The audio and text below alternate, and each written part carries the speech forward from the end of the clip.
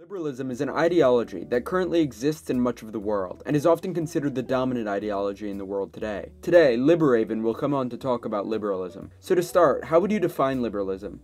Liberalism is a broad political philosophy, primarily concerned with constructing a society in which all individuals, equally recognised under the law, have the freedom to maximally pursue their own interests, and are protected from the potential tyranny of government through constitutionalism and consent. How do you ensure that the government doesn't overstep its boundaries? Liberals tend to believe in a separation of powers. This means that the various branches of government are independent of each other and act as a check on each other. Liberals also tend to believe in constitutional restraints that both bind these branches of government to their respective roles, as well as ensuring that citizens have certain rights that cannot be infringed upon. Nobody, not even a president or a prince, should be above the law. What's your economic policy?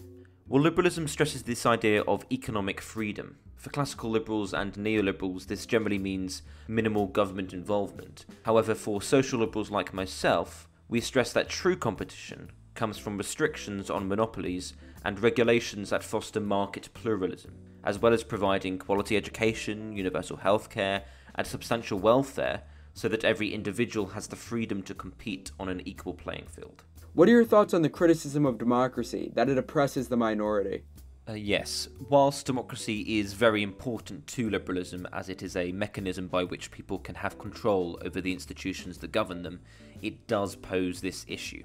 Namely that if power is granted to a greater collective, they may exercise that power in ways contrary to the desires of the individual, be that suppressing a practice deemed immoral or degenerate by the majority, using the power of the state to direct resources from a minority voting bloc to a majority, or for any other sectional interests based on cultural, social, or economic notions of group conflict. This may be tackled by not only securing the aforementioned individual rights, which supersede regular legislation, but also through the decentralization of democratic systems to give the individual greater democratic power relative to their polity, as well as a general culture shift away from group-based politics towards universal policymaking.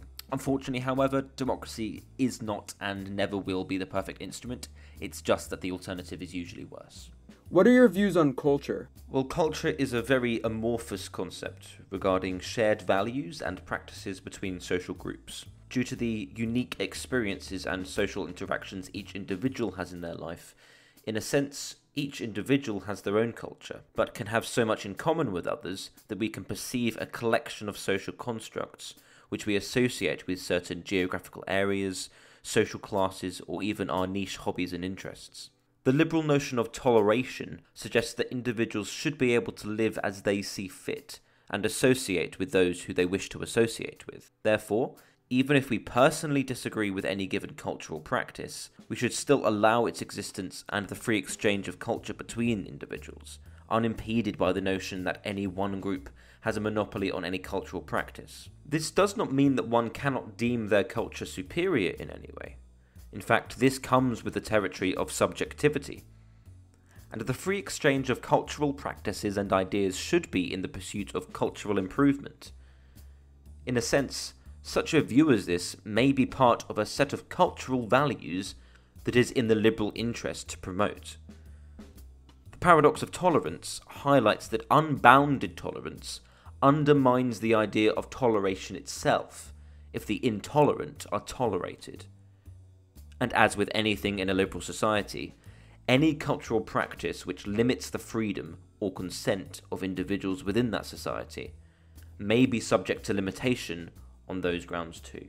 How do you prevent the paradox of tolerance from becoming an issue? Well, the temptation, of course, is to restrict certain opinions from being aired in public, but I'm very guarded against that notion.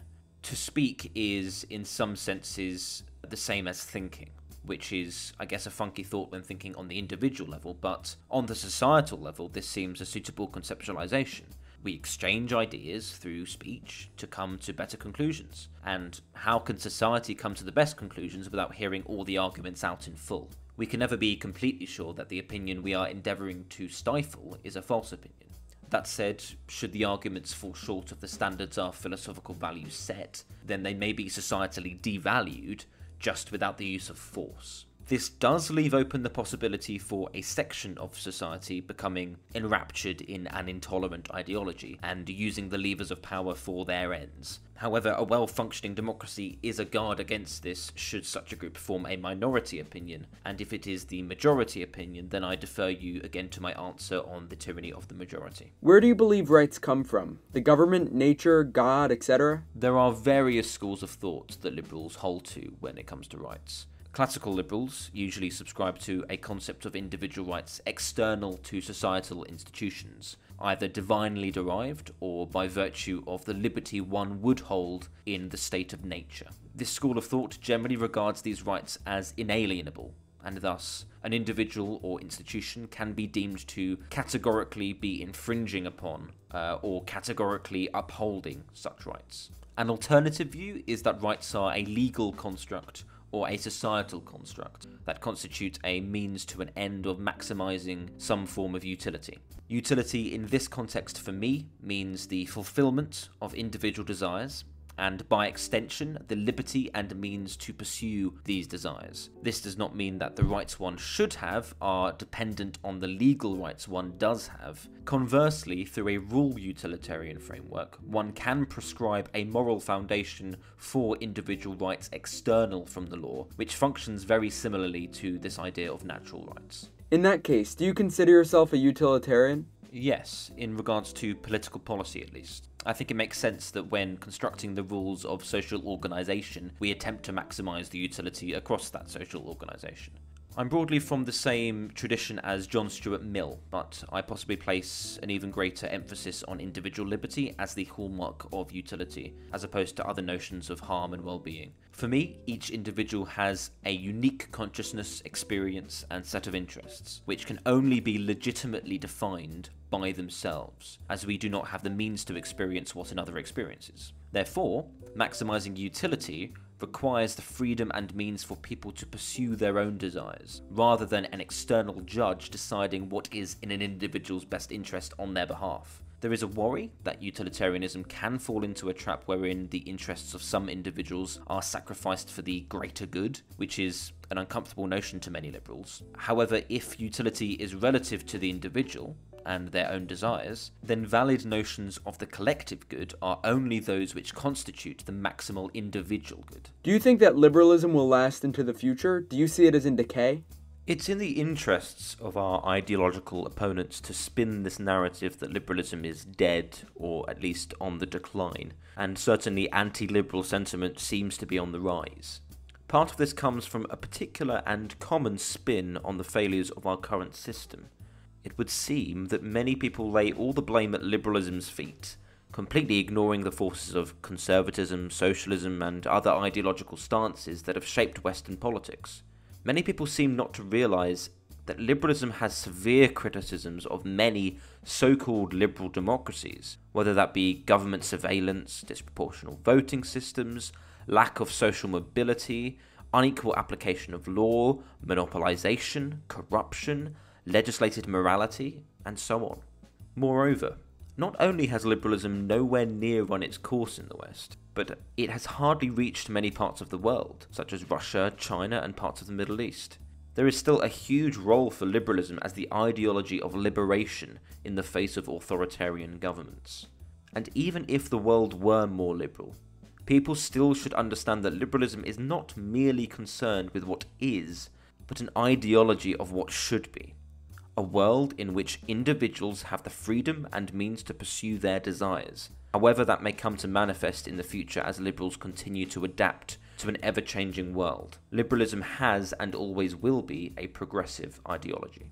What do you think about the rise of the alt-right and socialist movements? What's the liberal solution to deal with this? It's certainly concerning from a liberal perspective. I think the setbacks we've had over the last decade or so and growing discontentment has been capitalised on by enemies of liberal ideas, wherein many well-meaning liberal-minded people have been swept up in anti-liberal propaganda of the left and right. I think this is very much evident with the so-called classical liberal types, who end up buying into conservative or even fascistic notions in what is packaged as a pragmatic response to perceived enemies of freedom. And on the left, many liberals who see all the corruption and inequality can often get swept up in the deep rabbit hole that is Marxist theory, insisting that they are the good socialists who can offer true freedom, failing to acknowledge that, however libertarian one's intentions are, a collectively owned economy will still require severe restrictions on economic freedom to pragmatically enforce, and, as history teaches us, socialist movements are heavily susceptible to authoritarian tendencies. Liberal representatives need to take their heads out of the sand and listen to the concerns of people who might be susceptible to these ideologies and find liberal solutions to the issue.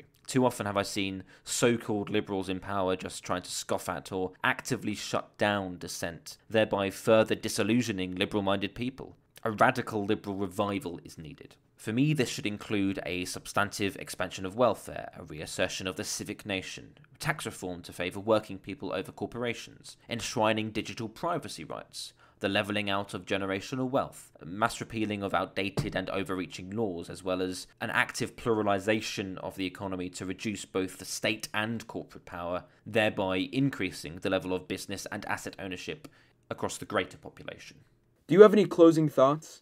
In an age of ever more entrenched state and corporate power, rising inequality, and a greater presence of extreme collectivist and authoritarian movements, liberalism is needed more than ever. Its principal aim to liberate the individual from systems of control and oppression is as relevant now as it always has been. I fear, though, that there is an increasing lack of exposure to strong liberal arguments, due to both the lack of capable liberal leadership as well as the anti-liberal propaganda of both the left and the right. For anyone without a degree in political science, there seems to be a grave misunderstanding of what the ideology is and what it wants to achieve. Even though many people, at least in the West, are very much liberal-minded, this misunderstanding is what I spend a lot of my time attempting to combat. It's probably a fool's errand, but I believe very strongly in liberalism, and I think there is a grave danger in the idea that society may be turning its back on liberal principles. Thanks for coming on. You can find his links in the description below. If you liked the video, please like and subscribe to see more videos like this. Thanks for watching, and goodbye.